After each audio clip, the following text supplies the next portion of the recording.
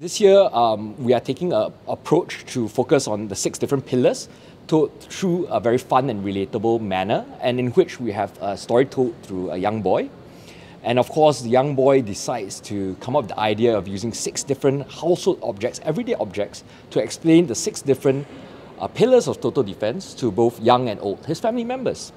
And I think the unique selling point, which I'm excited for Singaporeans to watch and look at, is really the 6 floats that will emerge that are life-size, larger-than-life versions of the 6 everyday objects that we see. My background is really as a filmmaker, so I've never done any sort of float design things before, but I've had the chance to work with the very talented Derek Shen, who has really guided me through this process, and through which I got to learn a lot more through texture selection, scale, size, shape, just to make it unique and interesting to Singaporeans.